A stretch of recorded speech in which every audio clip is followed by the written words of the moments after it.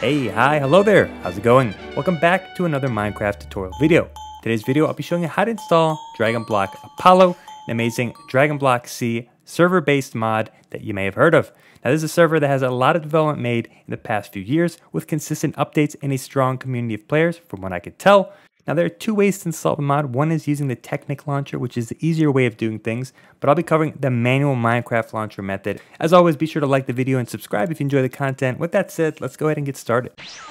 You want to go to the Dragon Block Apollo website. All you have to do is click the link in the descriptions below, or you could type apollomcnetwork.net/dbc home. You can go ahead and do two main things. One is download the mod pack files directly by clicking this. You'll notice that your browser shows that it's been downloaded and you'll find it in your downloads folder. And the next important thing on this webpage is the Dragon Block Apollo server address, which is this dbc.apollonetworkmc.net right here. All you need to do is just copy and paste this, but we'll get back to this later. So that's the two main things you need from this website. The next thing you need is Forge. So we'll go ahead to Google and we'll type Forge 1.7.10 and that'll take you directly, if you click the first link, directly to the 1.7.10 Forge installer. Just go ahead and click this installer button right here. And then you're just gonna wait 5 seconds. Up in the right-hand corner, you'll see there'll be a skip button. Once you get to skip, just click skip.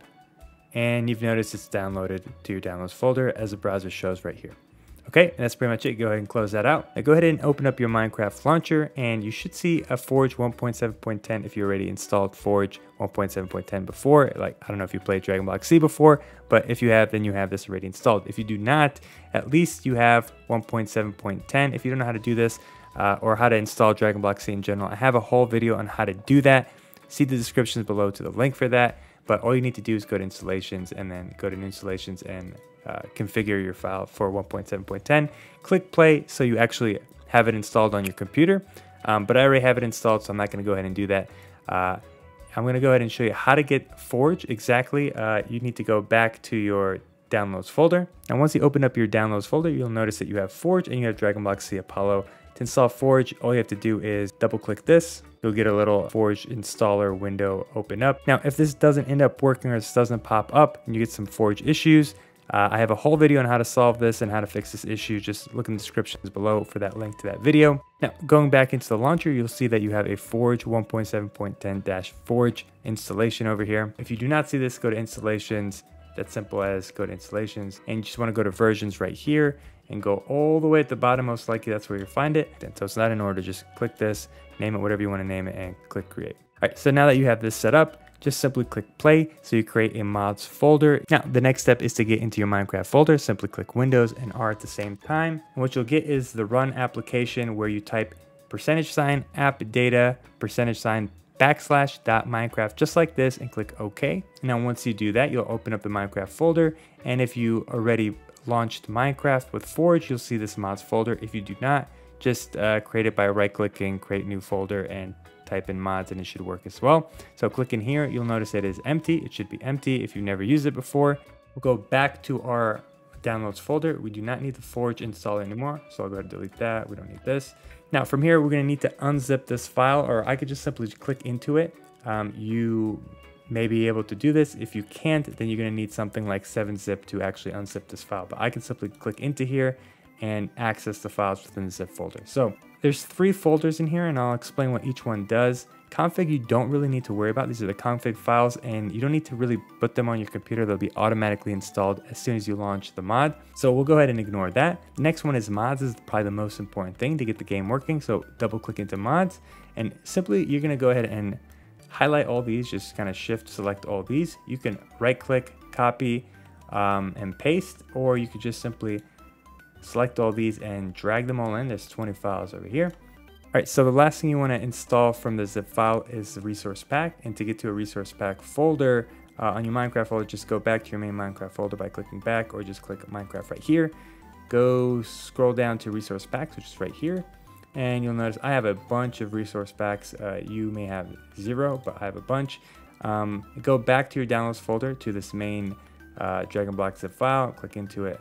You might already be clicked into it, but go into resource packs right here. Now they do have their own Dragon Block Apollo remastered resource pack. I would recommend using it. They have it, why not? If you want to have the same experience that they're showing on their website and their videos, you might as well just go ahead and download this. So what you want to do is right click, copy, and paste back into here, or you could just simply drag it. I'm gonna, in this case, just copy it, come up to the top, and I'm gonna Control V, or I guess I could just paste right here. And then you'll see it's right here, Dragon Block Apollo Remastered Core Pack, okay? So that's something that as soon as you get in the game, I'll show you how to go ahead and install that. Let's go back to the Minecraft launcher. Be sure you have Forge selected right here, and go ahead and click play. All right, so once it loads, you'll have a page that looks like this, and obviously it looks kind of different, and that's because of the mods that we have installed. Now, to get into the server, you're gonna wanna go ahead and click multiplayer. There is no single player for this mod, so you have to click multiplayer. And you're gonna go ahead and click add server. From here, you wanna call this Dragon Block Apollo or whatever, and then server address. Now you're gonna have to go back to the website as we talked about at the very beginning. Go and find the server address, which is right here. This is Dragon Block server address. It should look something like this. I'm just gonna go ahead and Control C, copy this thing. You can right click, copy it, whatever. When we're back in Minecraft, just simply Control V, and you'll see this is the address you need. So I'm gonna click done. And you'll see that it's loaded right in here. It says there's 36 out of 37 people in this server. I'm gonna go ahead and click it, select it like that, and click join server. And here we go, just like that, we should be in. You know, you get your updates and your info and whatnot. I'm gonna go ahead and right click out of that. All right, so once you're in, you're gonna wanna go ahead and load up the resource pack. So you can click escape, go to settings, go to resource packs right here. Now, once you're in the resource pack menu, all you need to do is find the Dragon Block Apollo Remastered resource pack. Click this little arrow right here, and it should pop up right there, and click done.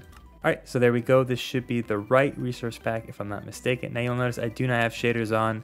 You can go ahead and add that, add Optifine in your mods folder. It should be good to go. I'm not a pro at this at all just yet, but I will have a video on how to play the mod, or how to get started at least. But you should be in. If you see this, you should be in and good to go. I think the first thing you want to do is probably talk to Kami right here. Go ahead and right click, and you can talk to this guy right here. So maybe the next thing I'll explain is the menu slightly. You'll notice that there's a few things. This dude is in my way. He's a help menu, so you may want to click help menu and really just read all up on the info on this game, on this mod.